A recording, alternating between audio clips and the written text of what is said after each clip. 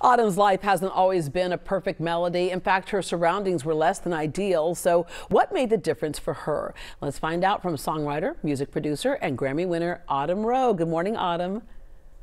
Good morning. Thank you so much for having me today. I love your story and love your music. Okay, so let's start with your background. Grew up in the South Bronx in the projects, lots of crime as well as several other things going on at the time. And we know that can be an uphill battle, but it doesn't necessarily have to define somebody. Absolutely. I mean, growing up where I come from, it's, you definitely develop the mentality of like do or die.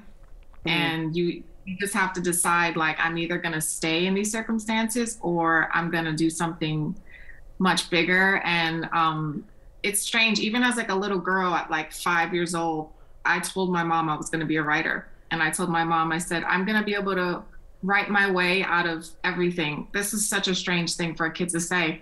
And what kind of kept me going, the industry is very, very difficult, but what kept me going was I knew my circumstances were really difficult, but I said, if I can come out of this, this means anybody can come out of this. So if I can reach my goals and reach my dreams, this means every single kid in circumstances that they can't control, which are, not ideal, can also do the same thing. And honestly, well, you talk about the industry's tough, but what you grew up in was tough. And so to your point, you already had, I mentioned a resume earlier, you already had a resume of how to do tough. Incredibly poor, one-room apartment with your parents.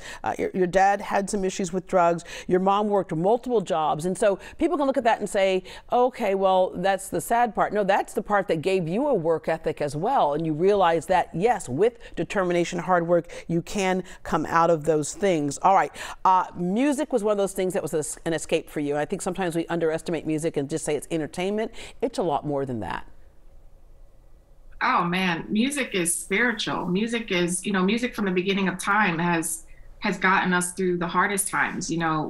Before we had radio, before we had anything, we would sing, songs tell stories. And music has always been that for me. It's always been an escape. You can just put on headphones or listen to the radio and all of a sudden it transports you to places you've never been.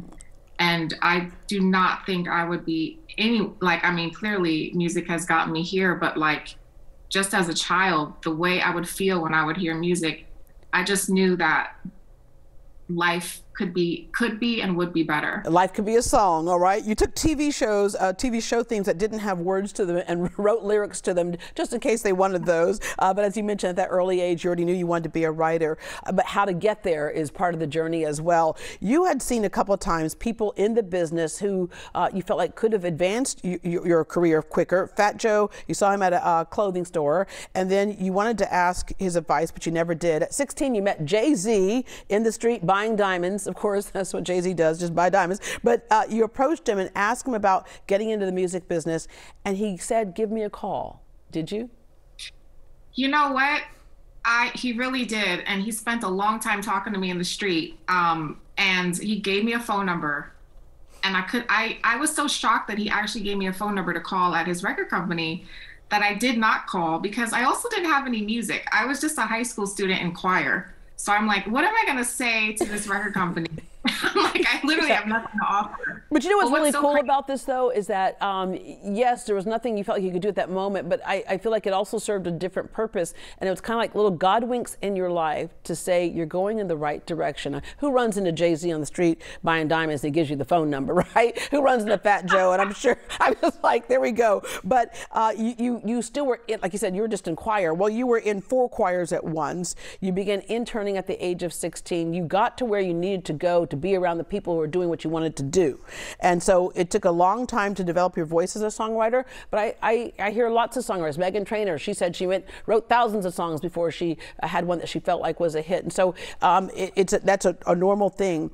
But you worked 12 years before a significant paycheck. You weren't giving up. No, absolutely not giving up. I did the New York life where you sing backgrounds and you're in a band and you're in a wedding band and you sing jingles and you just work, you have 50,000 jobs. Like the craziest job I had, I used to sell karaoke machines at Costco. I bought one. It was insane. But you just don't give up because this is like you said earlier, music chooses you, and I had to keep going and going and going. And most people, I believe, don't reach their goals especially in music, because they give up. Like, just staying to it is the hardest thing, because everything is against you. But if you really, really stick it out, anything is possible. Yeah, and not only in music, I think that's a big metaphor for, or just a great statement for everything. A lot of people have goals, dreams, hopes, and sometimes you got to realize when that might be your hobby, and then you have a job to pay for that hobby until that hobby can become, your living. But then you hit, Happiness, performed by Alexis Jordan. I got to ask you, as somebody who is a songwriter, you also are a great singer. You have a great voice. Have you ever handed over a song and went, oh no, it's supposed to go up on that note. No, it's supposed to be done like this. I feel for the most part, most of the artists that cut songs I write, I'm just amazed by how good they are. Like, it's been very rare where an artist hasn't delivered a great vocal. I mean, often I feel like they surpass my vocal demo. I've been pretty impressed by most artists. Yeah, perfect. Okay, that song actually became a FIFA kind of World Cup anthem, if you will, and has new life with Ed Sheeran on TikTok. You are a vocal coach on X Factor, America's Got Talent. You collaborated with all the people I mentioned earlier: Dua Lipa, Zendaya, Pitbull, One Direction, Diana Ross, I Still Believe. Yes, Diana Ross. My gosh, that was a pinch me moment. I just could not believe I got to work with Diana Ross. I mean, Diana Ross has influenced me so much. I mean, she's just one of the few living legends. And to hear her voice singing a song I wrote was just mind-blowing. I'm still like, sometimes I think about it, I'm like, did that really happen? Yeah, and just know that I'm jealous of you on that one for sure. Okay, but then the next one, working with Jon Batiste, We Are, and you wrote that in Jon's dressing room at the Late Show? Yeah, in the Late Show, we built a little makeshift studio with a couple speakers. Kizzo and Jon and his band would come in, and we had keyboards and we had access, to all these great instruments. But we were in like, I don't know, a 7x6 dressing room. It was quite small. We were just really tight, and we didn't really leave the room. We had food delivered. This was like 7-8 days of just intense working, red eyes, like exhaustion. Yeah, and it paid off, because nominated for 4 Grammys, and then of course the Grammy for Best Album, and that just had to be such a sweet moment, and a moment for you to take your mother, and it's like, for all that your mom did to get you through as a child so that you could focus on music, to be able to take your mom to the Grammys.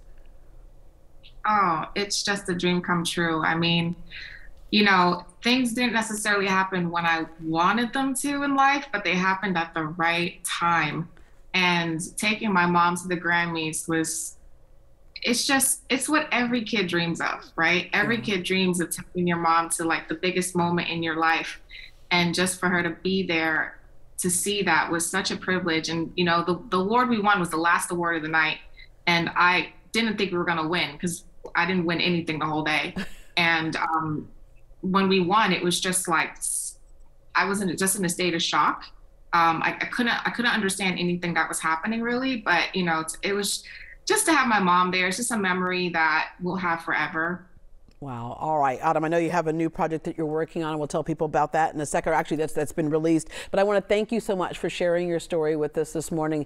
Is it going to be in the form of a book soon? No, a Lifetime movie. A movie. No, we need a silver screen movie is what we need. It's definitely a story like that. My mom and I, we watched Pursuit of Happiness at one point, and we were like, wow, our life was actually considerably harder than that movie. So yes, I would definitely be interested in doing this at some point. All right, that would be awesome. Okay, I'm standing in line to buy the first ticket, then I'll go back to my karaoke machine and start singing your songs. Autumn, thank you very much. Thank you.